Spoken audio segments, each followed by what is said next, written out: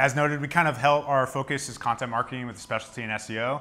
So a lot of our thought process goes around creating what I describe like a single asset on the web and trying to get that to rank for something. So what we do on a constant basis, and I'm sure a lot of you as SEOs and digital marketing practitioners, is analyze the search result and figure out the right recommendation of what that search result needs in order to rank best on that specific search. So every search result, I think, especially in today's world, maybe not as much 5 years ago, it tells a story. It's a lot going on, sometimes a lot of complexity to it that as an SEO, this is where we add value, is kind of getting to know that search result and seeing what's there. Is it news? Is it images? Is it featured snippets? Is there video there? Are you seeing timestamps there? What kind of title tags are being listed on that specific keyword? All of those things are going to inform your strategy as a whole and what you pick, at least in my opinion, in order to rank best on that search result. So I think from a content strategy point of view, you have to do that SERP analysis and feel comfortable in doing it in every single search result that exists in order to feel the most confidence that you can rank. So in this presentation, I'm going to run through several different search results, things you can learn from those, how to analyze them, and kind of the lessons I think you can apply to your day-to-day. So the first is how to tie a tie. I don't know how to tie a tie, so I frequently go to this to look and see the different intents someone might have. So there are many different users on certain search results that have different intentions. So maybe some people want to watch a video, some people want illustration. According to Google, some people want that quick answer of how to do that. Also, there's basic text posts as well that form that intent, where maybe someone is in some area where they can't play audio and they can't hear that instruction. They might want to get the illustration instead. So there's a lesson there to be had, and there's one way of doing it is you can rank on page 4 and create something that's text-based and has some tie illustrations, and yes, you sort of solve for that, but based on this search result, I don't believe you'll win based on that. You have to hit every intent in order to have the highest confidence that you'll show up. A video is obviously another example, as I spoke to.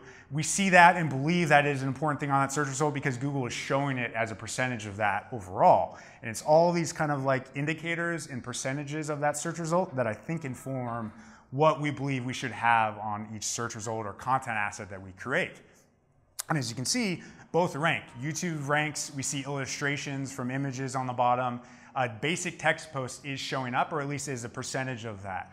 But if we want to have confidence, again, I think the blend of those things are necessary. And it's not just necessary, it's those who do this quickly that I believe have the best chance of winning. And I think this matters specifically here because we're also seeing a quick answer. And in general, more and more Google wants to surface quick results. So you have to give an answer and do it in a quick fashion.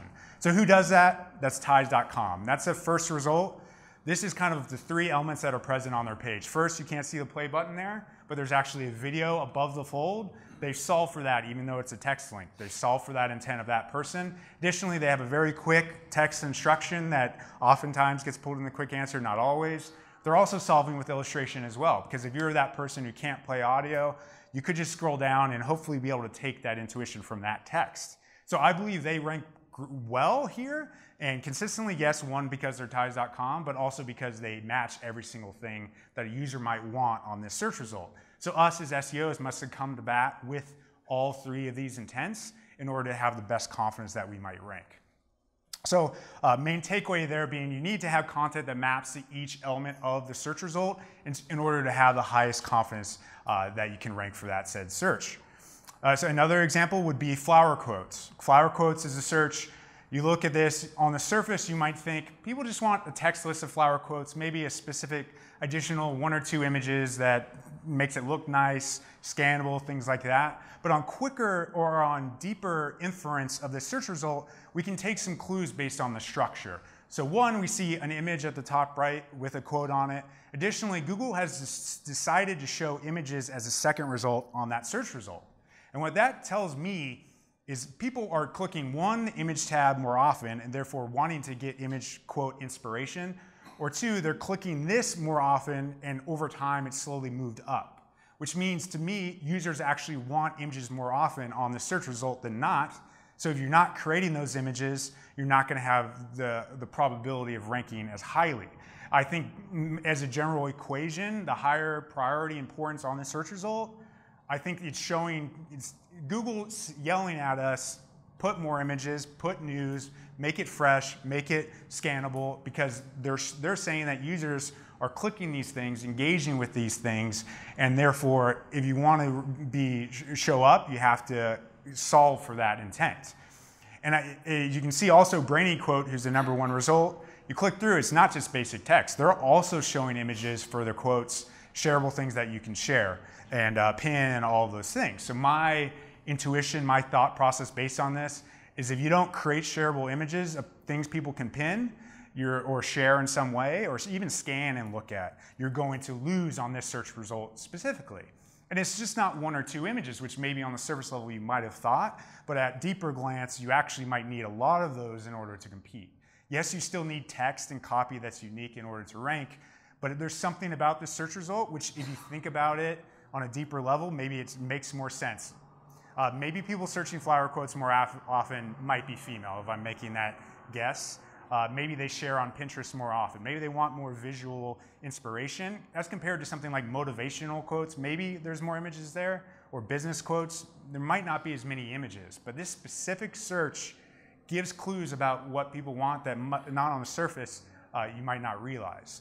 So my takeaway based on this analysis is look at the proximity to the top of the page on a search result to inform what should be included and also what needs to be great in order to get those rankings sustainably. Best headphones is another interesting search result. News results, we also see timestamps littered all across this. Makes sense, it's technology, there's dates. People want the newest and best headphones that exist when they do a search like this. But what I think is interesting about this is not just the idea of freshness, because I think in the SEO world people say freshness all the time. I think it's the degree of freshness which is interesting and can be analyzed on the search result, which then informs our content strategy. So I think when you look at this, you see the news, but also you see literally the results on this page have been updated in the last month when I took the screenshot. There's fresh results that are a lot of dates that are maybe within the last year, but this takes it up another notch in showing the last month. So in my opinion, in order to compete here, you have to either update or QA and update your timestamps at least once a month in order to compete on this search result. That doesn't mean you necessarily have to update the whole thing, but you need to be constantly at least looking at it, making sure the products aren't outdated, maybe there's a new product out there. Because if you're a user, the reason this is happening is because people want the newest, best headphones, and also they're not clicking things that are older than a month. Because this is so quickly changing that people want the things that are less than a month. So even if you're still a good result for best headphones that's over 30 days old, you're gonna get less clicks. And if we believe that Google uses that as an engagement signal, that's gonna move you down overall. So my strategy based on looking at this analysis would be to look at the top 30 and create a strategy to update the timestamp once a month. Maybe you completely update the entire post once every 6 months, or even quarter. Obviously, if a new product comes out, it makes sense to include that. But that's how I would interpret the search result based on the kind of queries that are there. And the other thing that I think is interesting on this search result specifically is you can't rank as a first party here very reliably. Best type searches tend to be curative. Users want authoritative source, generally a publisher who gives that opinion. People come to us a lot that are first parties and they say, we want to rank for best shampoo, and they offer shampoo, and I say, you can't rank for that. You can create a product that's so great and we can work with you to work with the publishers to get on these posts, but you can't directly rank there just because that's the nature of that semantic fit, what users want. They want the curative result from that. And there are exceptions. You might see one person there. Even Best Buy is not truly a publisher. I believe they have some benefit because the URL is best and it has that, and that's going to help them. But overall, I think 9 out of 10 times, you're not going to get on this unless you're a publisher. So you should probably find an alternative strategy to show up there and lean on publishers in some way as a first party in order to get those rankings. So the takeaway there, use the timestamp trends on the search results to inform your update strategy, and you must be updating post dates in some way, especially if you're on these competitive search results in order to compete. Another interesting one is how to fly a kite. So we looked at how to tie a tie before, kind of similar. People want video, they want text. There's some brands on this search result. There's some people also ask. I think what's interesting on this one is there's a brand, National Kite Month, which shows up here. It ranks #1 actually. And in the user's perception, even though they're not a real brand, I think this is a non-competitive search result. People might click that more often. It feels like an organization. It feels like a nonprofit in some way. People probably will click that. The problem is this is not good content. This is hard to scan, it looks poor, they sort of get the quick answer. That's not an optimal quick answer in my opinion at all. That said, they win. And the problem is brands can break the search results and rank sometimes, and alternatively kind of nudge their way up on some things like this, especially on less competitive search results. That doesn't mean we should rely on that as SEOs. We should instead, I think, map to all these strategies as a whole in order to best rank, and also just know that you shouldn't use National Kite Month to inform your content strategy, because this is a bad post. It's hard, not good visuals, no video, et cetera, et cetera. So as an SEO, I think especially one who wants to be great or a digital marketer or however you define yourself, you shouldn't leverage that, but you should be aware of obviously the brand advantage people have in their search results. Marketing automation, pulling it back to B2B, another interesting one. I think this one is interesting. It's 2 to 3 word term, two word term obviously. But you see a lot of definitional type searches. What is marketing automation? Wikipedia is functionally definitional. People also ask, is a lot of definitions. And at the end, we see some tools kind of sprinkled in there as well. And you get further down, you get even more. It actually ramps up. But at the top, there's clearly a want to, or users are clicking tools or definitions more often. So what I think is interesting is the general framework this search has. It's a jargon term, is how I would describe it. A 2 to 3 word jargon term. So what I would mean by that is like industry specific. The average person doesn't know what that is. I think most of these search results will have this exact framework where it's a what is type search when you remove the what is part of it. Most of the time there will be search volume for what is, but if you remove that, you'll also get, you'll be able to rank for this by creating a what is type definitional search experience. Because I think a lot of people are just like, what is, it's another way of saying what is without saying what it is bringing in the short tail version of that. So you can map this to whatever 2 to 3 word jargon term space you want to rank for. Obviously, these are highly valuable terms a lot of the time, and they all sort of look like this in some way. Another thing that's interesting is that sometimes you might not want to call your post what is inbound marketing, what is SEO. That's not always super linkable or shareable. There's other ways of doing it. For example, Moz specifically, they have the Beginner's Guide to SEO, which maybe a lot of you have seen. They rank for SEO. That is a one-word jargon term in this case, but it's still very definitional in its nature. If I was building that guide and I decided that I wanted to structure it that way, not call it what is SEO guide, that's not as exciting or shareable.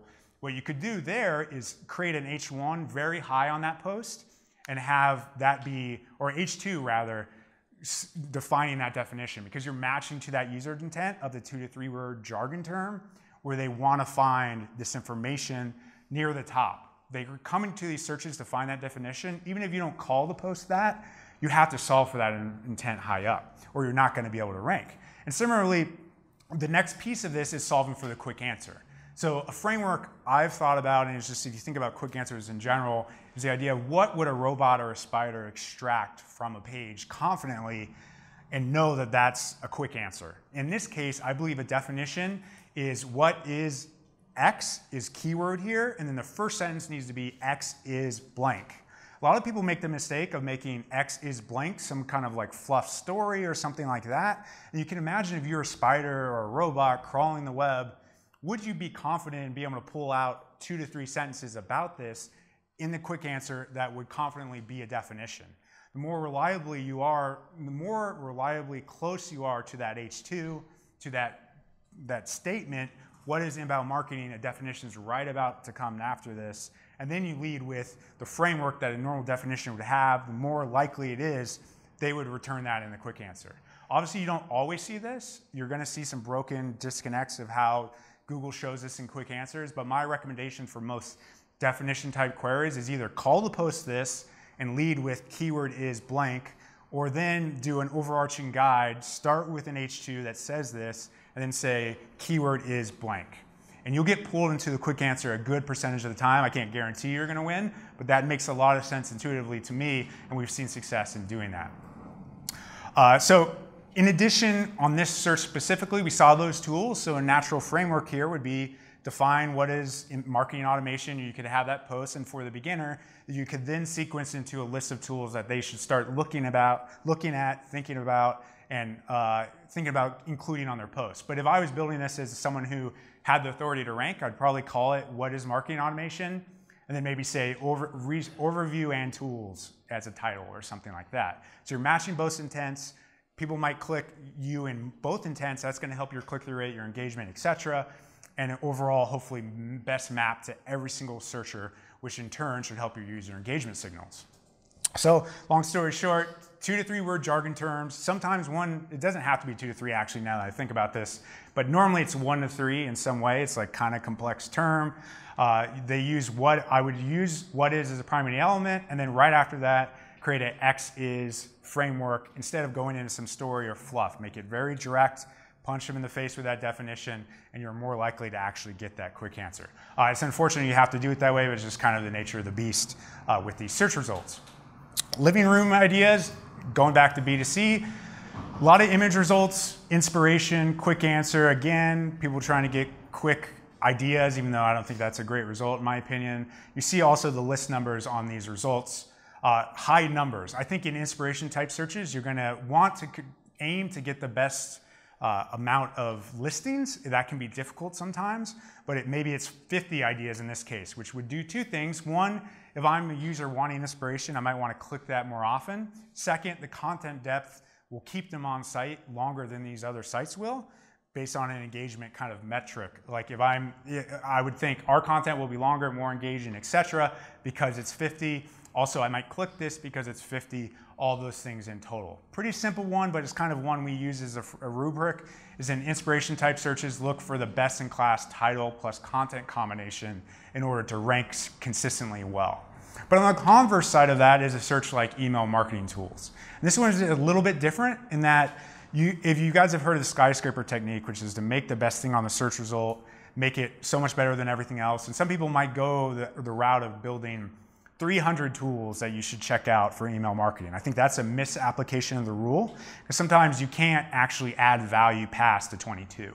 I do think in inspiration it's possible, but here you can think about like even SEO tools. There's probably a core 7 to 10 that you would probably tell that first person that starts at your company, and then the next 40 tools are less valuable, less useful, and I think that finds its way into the search result, and that users are more likely to click things that have a limited number of searches or a limited number of tools, because they want that quick, punchy, give me the 10 tools I really need today, not the 100 tools just because I read that on Brian Dean's blog that I need to create a skyscraper and what have you. So that's where I think this search result differs. And in most software spaces, it's more of a limited curation where you want a small number of tools, really punch it home, show your authority of why they should believe you when they give you those 10 to 15 tools. And yes, there are exceptions to these kind of things where there are big, massive posts that rank. I think that doesn't mean it's necessarily the best user experience. It might be some combination of domain authority or something else. Brian Dean specifically actually did put a post that has like 200 tools, but he also gives you some filter options to like Brian's picks at the end of the day. So there's that combination, and I think if you're really trying to rank for this, you need high domain authority, and a limited number is actually what people want from these results. So it's kind of counterintuitive, but it's kind of the nature of the beast on these results. But you can see how that counters against what we just said. We saw the UX difference of the tools, and then the living room ideas had very high numbers. And if you compare these two search results, I think the mental signifier we can use here is actually the images up here. Left means visual inspiration, right is just more curative small lists, because there's no definitive answer for most ideas terms. It's inspiration, it's a multiple different options available to people. With software, it's a little more limited, obviously there's some personal opinion, but with inspiration, you hypothetically can go for a while in terms of the number of things you can do, and I think the images show there is no absolute right answer for every person for living room ideas, therefore more results on average make sense, and people might click that more often because of that. But this email marketing tool side does not have any thing to click, or is no visual images that Google is showing us there. Obviously it's software, so it's a little obvious on that side. But you see how the constructs of these two search results inform also our strategy for titles and the content as well. So long story short, on that one, know when to shoot for the highest number, know when not to, know when to bring it home with a shorter piece of content, because that's really what makes sense for that asset. And quick answers specifically, and taking away from the specific search results, I think there are also interesting things there we can learn as well. I have this specific theory, and this is where it goes back to I can't really guarantee that you can get a quick answer, is I think they're actually A/B testing search results. It makes sense to me because if I'm Google, I want to make more money from ads, I'm going to A/B test the things least likely to make me click something. Actually, that right one is a mistake screenshot. But if you focus on the left, basically, the idea is that they might want to show quick answers that makes you click ads more often or do more searches more often, because the more searches you do on average, the more likely you're going to click an ad. The whole reason they do quick answers is so you do more searches. Yes, it's good for users as well, but you might do more searches, which in turn click more ads. And here specifically, I was thinking about this, and I was like, if I was Google and we saw who was advertising on that top result, you're kind of at the whim of who's bidding up there as a quick answer if they're trying to show the thing least likely to drive a click. Because if you're mapping to something that's in that ad section, you're probably more likely to not drive a click, which is actually what they want. Because if you're saying Bose is the best headphones, the Bose 35 are the best headphones in that quick answer, you're authoritative in some way to a user, you're Forbes, and then you see the quick answer shopping result, I bet for a percentage of people, they're just going to click that ad and they're never going to click your site. So I have the feeling that there's some benefit to kind of aligning to who is in the ad section. Because if your quick answer in some way aligns and still it is a quick answer to whatever that thing is, there's probably a higher percentage chance you're going to drive less clicks, but maybe more likely stick there, so hopefully be of benefit to your business, which in turn would get you to stick there. So if Google is A/B testing these search results, if that's accurate and you're seeing the people that are bidding there and your quick answers show what's bidding there, you're less likely to click it. Therefore, they might have you stick there, which is a bummer overall. We're trying to solve for less clicks, but it's a reality that they're going to do that, so we have to play with what we're given, and I believe that makes sense on that search result, that if we think about what's there, you can potentially inform an even better optimized QA to get more stickiness there, unfortunately, just because that's the way Google is playing the game today.